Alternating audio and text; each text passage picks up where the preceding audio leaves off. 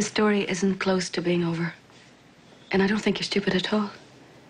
But I do think you have a misguided idea about what friendship is. Would your research show you that? God showed me that.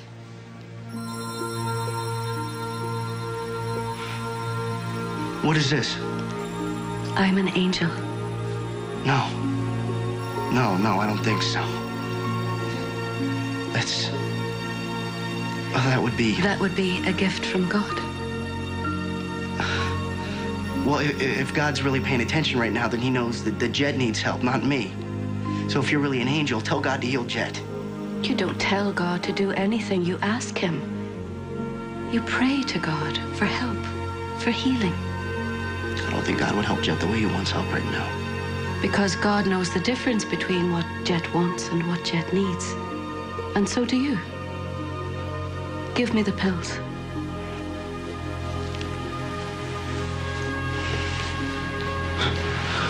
Busted by an angel.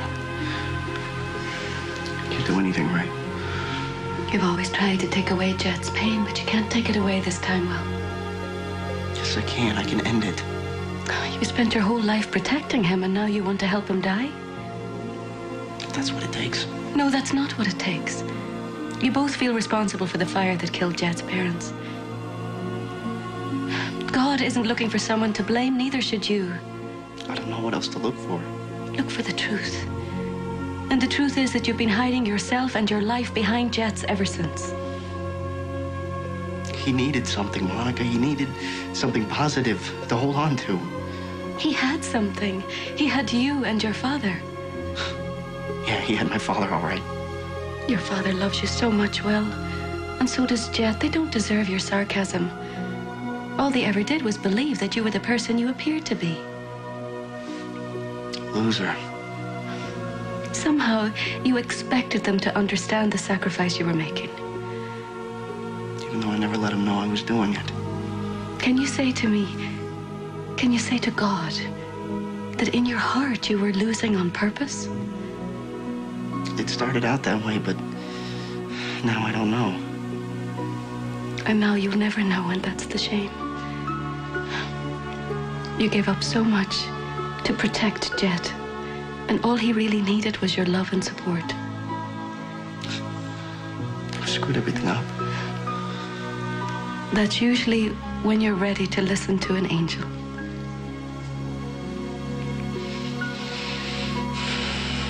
Okay. Shoot. Don't hold back, Will. Live your life in truth, and then you'll know what real winning is. For it's not about being better or being faster. It's about loving. And God loves you. He really does. He gets such pleasure from the joy you take in flying down a mountain. He gave you the gift, and he wants you to use it. But the greatest gift that God has blessed you with is your friendship with Jet. Let God help you to keep it alive. Save your friendship, Will, and let God save your friend.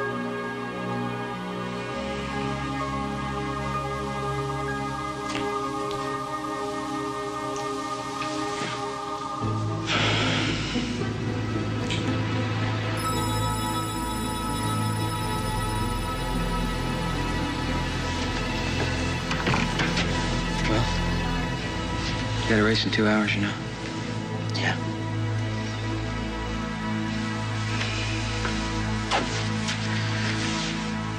You gonna be all right? Dad, I have to apologize to you. For what? For not being honest. For not being the son that you taught me to be. No, don't be ridiculous. No, Dad, listen to me. I know this is gonna sound pretty strange.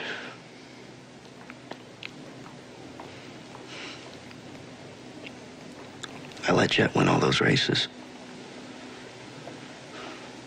All my life, I never tried to beat him. You let Jet win them all? I don't know what I was doing, Dad. All I know is I never minded losing anything to a friend that had lost everything. Until I thought I was losing you. Oh, Will. Will, you could never lose me. You're my son. There's not a person or a trophy in the world that could make me love you any less. I'm your dad. I'm very proud of you.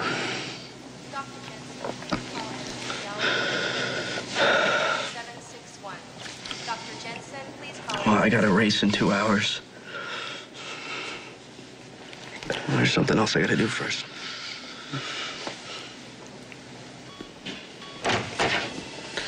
It's about time. What are we doing, making funeral arrangements? You're gonna think I've gone nuts. You don't need an insanity defense, Will. Nobody's gonna know about this. Monica's an angel. Yeah, she's okay. She's all yours.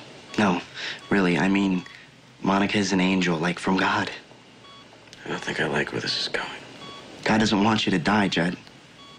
Neither do I. Really? So you and God had a little chat, huh? Decided I'd be better off spending the next 40 years propped up in a corner messing on myself? Is that what you're trying to tell me? We don't know what God has in mind. Even the angels don't know God's plan. Well, I know my plan. And I don't need you or God or angels to see it through. Jed, come on. Get out of here.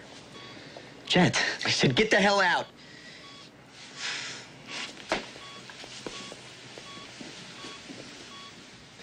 You know what? You were right. I let you win at first. But then I got scared. And it was easier to let you win than to find out I couldn't beat you. That's nice. What are you gonna do now that you don't have me as an excuse anymore? I'm gonna love you. Like I always have.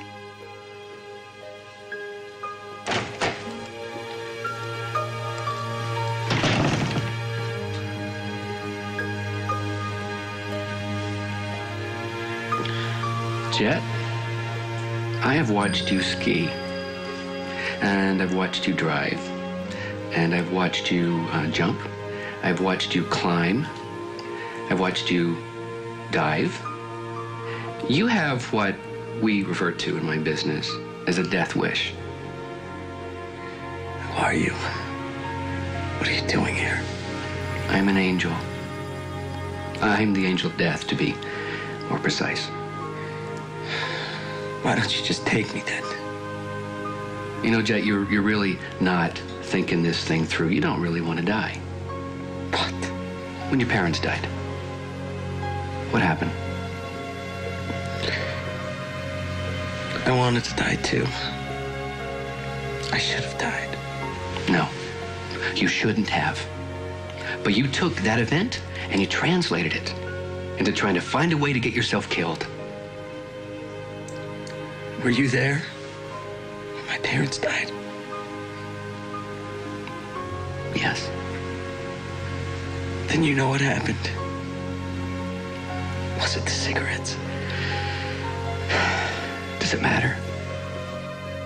It seems to me what matters now is a friendship that has seen you through many, many difficult times.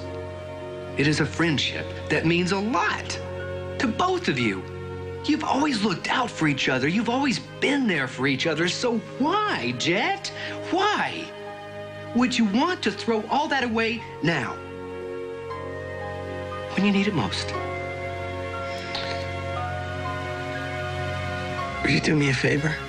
Yes. Do you know an angel named Monica? You wouldn't listen to me, Monica. It's over. It's over for him. It's over for me. I can't do this. Someone thinks you can. He says the winner always wears the red bandana. Is he gonna be okay? He has the best friend in the world looking out for him. He said he'd be watching on TV. He expects a personal best.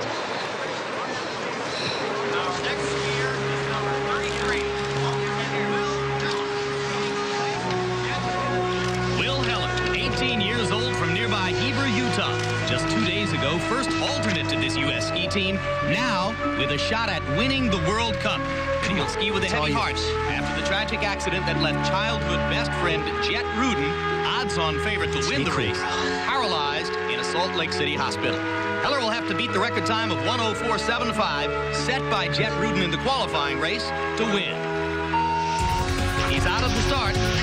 That's a terrific start. Fastest time out of the gate we've seen so far today. Stay low. Gotta watch it going into those first 2 gates. Through the first quarter of the run, Heller is second fastest, only 3/10 off the lead. Now this is where he had trouble in the qualifier. He'll have to watch it through this icy, rutted section of the course. Perfectly done. What a run. Heller's picked up 2/10. Now he's got a great shot at winning the race. Go, dude, you got it. Lost a little time there. He might have caught an edge going through that last gate. It's going to be close. And he's done it. Will Heller has won the World Cup Giant Slalom. A dream come true for Heller. And somewhere in a Salt Lake City hospital 30 miles away, Jet Rudin is celebrating. Heller with a hug for his dad. And a signal to Jet Rudin. Taught the kid everything he knows. Will Heller, 2 days ago not even a member of the team. Now he's the World Cup Giant Slalom champion. It looks like everybody scored a personal best this time, and not a minute too soon. My toes are frozen to my shoes. But we can't leave yet. Will has promised to teach me how to ski. Well, I know something we can do while we're waiting, Tess. It's called the luge. Luge? I don't like the sound of that. Coco. I like the sound of that, that's all.